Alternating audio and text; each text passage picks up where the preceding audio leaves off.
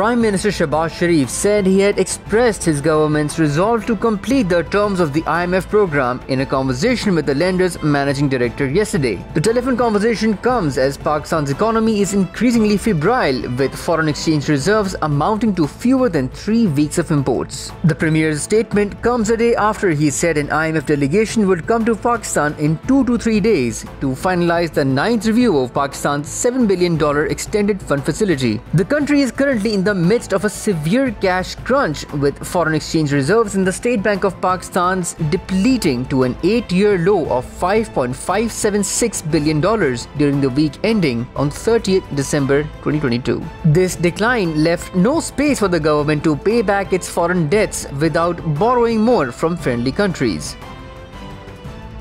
PTI leader Fawad Chaudhry has claimed that some army generals as well as ex-army chief General retired Qamar Javed Bajwa were actively involved in sending the PTI government home. The former information minister made the claim during a BBC Hard Talk interview. Fawad went on to claim that the establishment was also controlling the parties allied with the PTI in the previous government. He dismissed the notion that the PTI was against the military, saying his party was not against anyone. When asked about what evidence there was to back up Khan's claims about being removed through a foreign conspiracy, Fawad Chaudhry said his party presented the evidence, the cipher, about the United States' alleged involvement in the ouster of the PTI government in key meetings, but they were not paid heed to. He, however, said that the PTI did not want confrontational relations with the US. He added that no one should interfere in Pakistan's governance matters. Former Prime Minister Shahid Khaqan Abbasi termed the amendment to the Army Act 1952 in January 2020 a mistake that needed to be repealed. जब extension दे दी गई फौज के सरबराह को, फौज ने कबूल कर ली, उसके बाद उसको बदलना, और ये मामला सुप्रीम कोर्ट ने पैदा किया। सुप्रीम कोर्ट ने कहा कि पार्लियामान इस पर फैसला करे, तो उस फैसले को बदलना ना फौज के मफाद में था ना मुल्क के मफाद में था।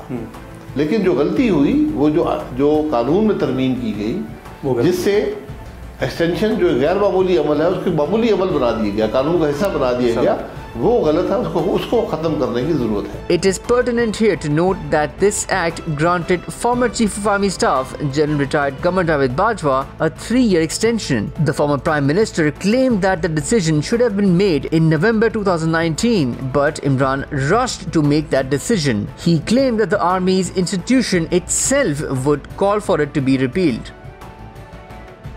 The Punjab Counter-Terrorism Department arrested 5 alleged terrorists during 21 intelligence-based operations in various districts of the province, according to a CTD spokesperson. The alleged terrorists, arrested after interrogating 22 suspects, were identified as Inamul Haq, Maskeenullah, Wahid Khan, Sher Naqib and Shah Wali. The spokesperson added that they belong to various banned religious organizations, including the banned militant group Tehreek-e-Taliban Pakistan.